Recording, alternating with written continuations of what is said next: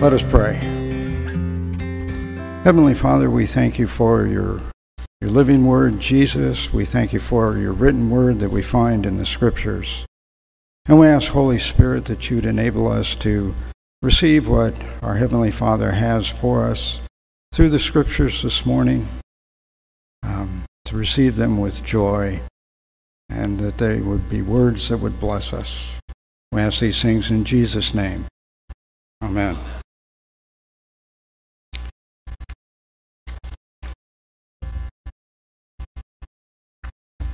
Okay, so we had the gospel reading, which is probably quite familiar to most of us, with the miracle of Lazarus. As Father said at the beginning of the service, today is the fifth Sunday in the season of Lent. It's also known as Passion Sunday. And the reason it's referred to as Passion Sunday is this is the day that we remember that Christ starts his journey of suffering. And the word passion used this way means suffering. It's from that Latin word. And so it's not like I used to think and wonder. We observe the passion of Jesus. And we typically, define passion as having an excitement, a real intense desire for or to do something. And I often wondered, why did Jesus have this intense desire to suffer and go to the cross? Well, on one hand, he did. But again, the word really relates to the suffering that Jesus went through before his resurrection. And so he's on this journey to Jerusalem. At the end of the previous chapter in John's Gospel, John records that Jesus and his disciples are at the Jordan River. And this is where John was baptizing. And this is where Jesus receives the message that Lazarus is ill.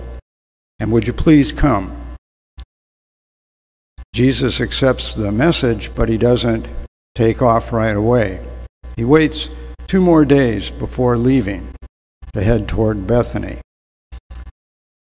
And before he arrives in Bethany, he's greeted once again with the news this time that Lazarus has died. And Jesus, responds, and he says that this illness, he had said it earlier, and again, this illness is not going to lead to death. So, we start to see God at work. And Jesus, Martha comes out and gives him, her message and says, with this complaint, if you had been here, he would not have died. So on the one hand, she knows that Jesus could have prevented Lazarus from becoming ill and even dying. And then Jesus asks her that question, do you believe? And he says, I am the resurrection and the life, and whoever believes in me, though he die, yet shall he live. And everyone who lives and believes in me shall never die. Do you believe this? And she says, yes, I believe you're the Christ who's coming into the world. Okay? She acknowledges him that way. And we'll come back to that. And then Martha goes back to her sister and says, the teacher is wanting to speak to you. So in a moment of time, Martha goes from referring to Jesus as the Christ to referring to him as the teacher. It's kind of an interesting change in titles to the same man. Anyway, Mary goes up to Jesus and she says the same thing. If you had been here. Again, the same complaint. So Jesus comes into Bethany, and what is he faced with? What does Jesus encounter? What does Jesus see and what does Jesus hear? He hears these questions. He hears what's behind the questions. He hears and sees people weeping and crying. He sees other people trying to console those who are weeping and mourning. And Jesus is deeply troubled in his spirit, and he grieves. And then he asks the question, "Where have you laid him?" And they tell him, "Come and see." And then Jesus weeps. Why does Jesus weep? Why does Jesus weep? On the one hand, he probably weeps because his good friend Lazarus has died. He probably weeps in union with Martha and Mary, the sisters of Lazarus. And he knows how troubling this is for them, that their brother has died. So there's this, on the human level, if you would, weeping because of the love for Lazarus and the love that he has for Martha and Mary.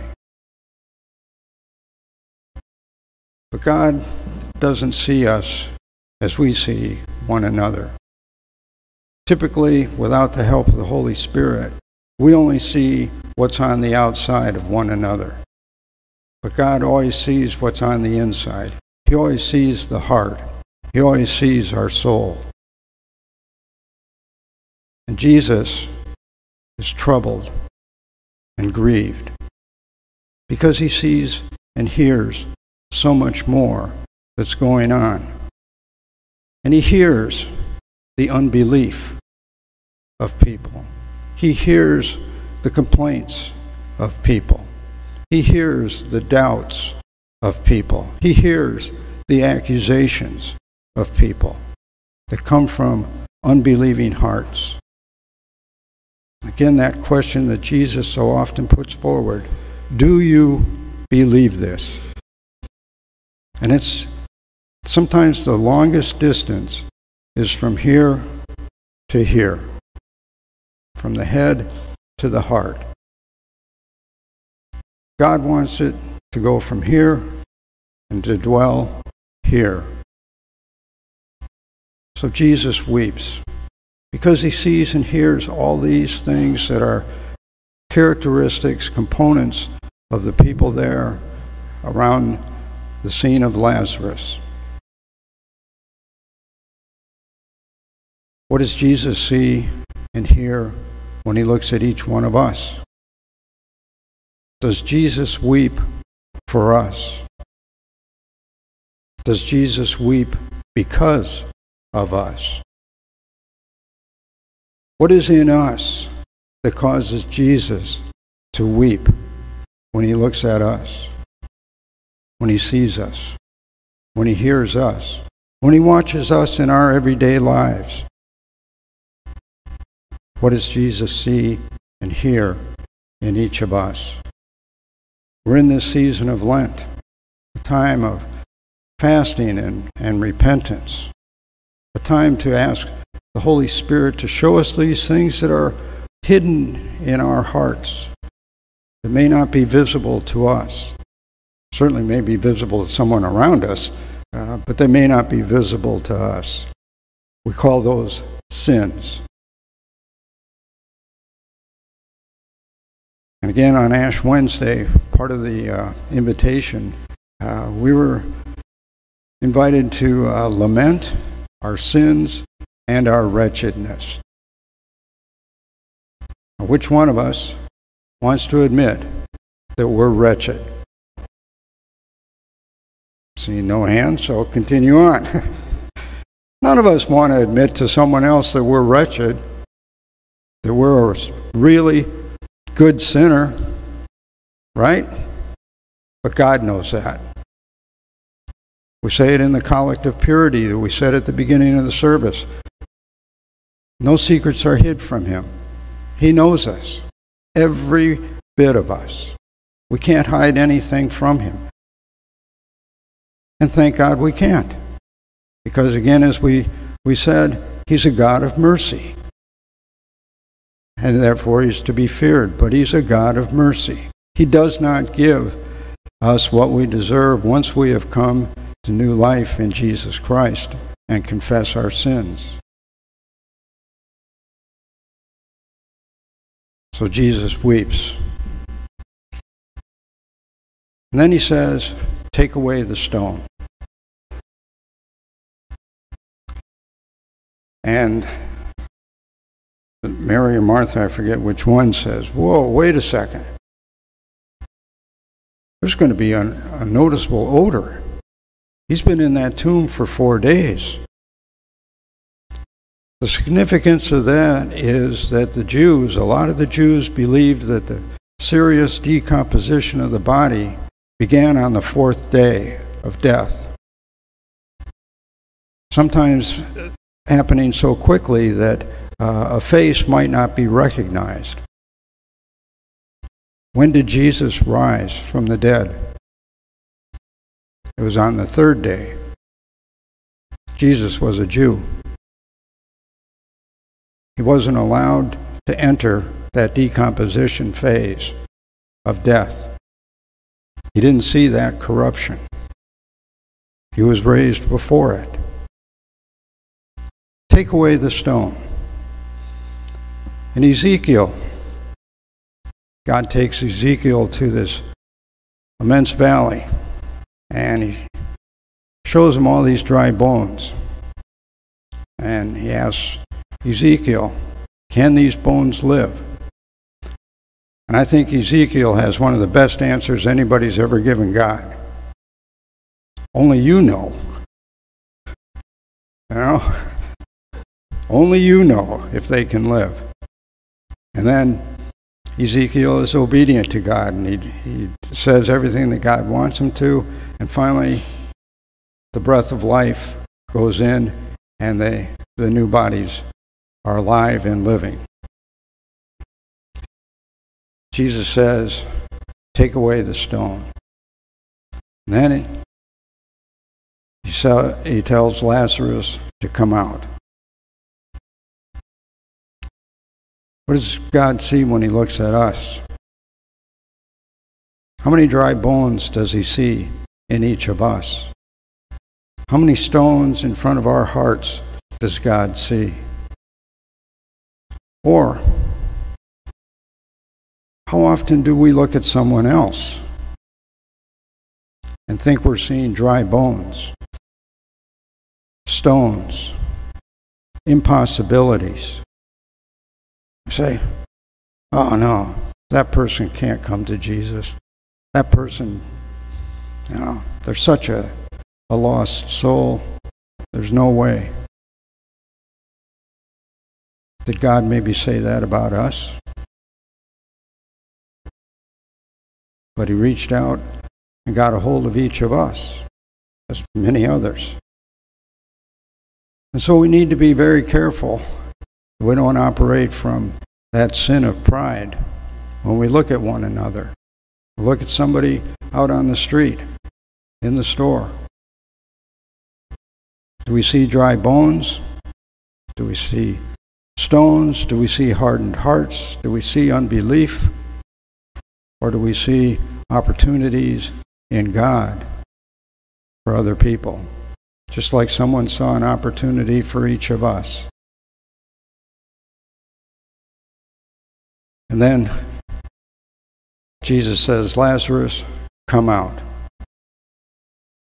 And I would guess that God said the same thing to each of us. Called us by name and said, come out. Come out. Receive new life. In the prayers that the ordination for a priest, one of the prayers is, in the midst of life, there is death.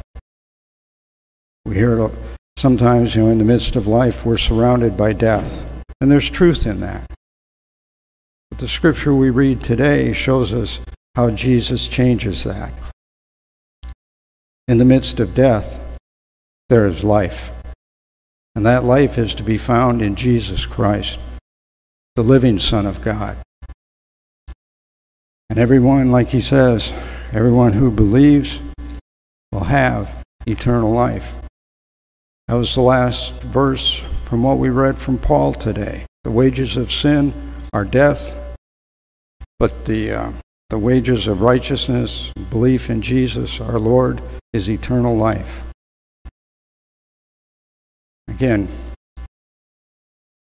God didn't send his Son into the world to condemn the world. God doesn't want to see any of us perish. He wants us all to come to him in his Son, Jesus Christ, with the help of the Holy Spirit, to receive life. So going back to Martha, she says, yes, I believe you're the Christ who's coming into this world. And then she later on says, but there's going to be this odor.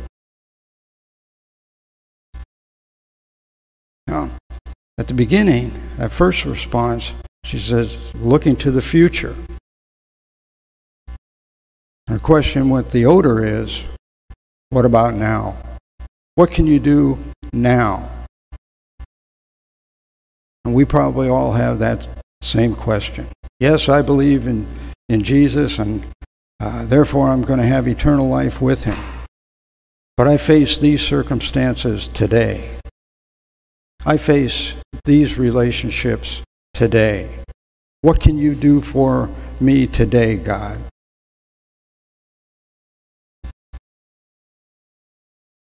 When Jesus first received the message about Lazarus, like I said, he didn't immediately get up and take off and head to Bethany.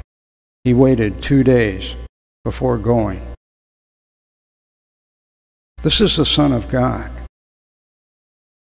He waited until it was God's time for him to move. God, help me now. And sometimes he does. Other times, we have to wait for God to act. We have to wait for God to move. Is that because God isn't ready? I don't think so. I think it's because of us. We're not ready. God still has something he wants to do to get us to the place to receive what he really wants to give or do for us. So don't be misled and disheartened when we don't see God act immediately in our lives. That's where it comes back to living a life of faith in Jesus Christ. A life of trusting and being confident that God is God and he knows. He knows way better than us. Again, in the psalm, my ways are not your ways, my thoughts are not your thoughts. They're much higher, they're much better.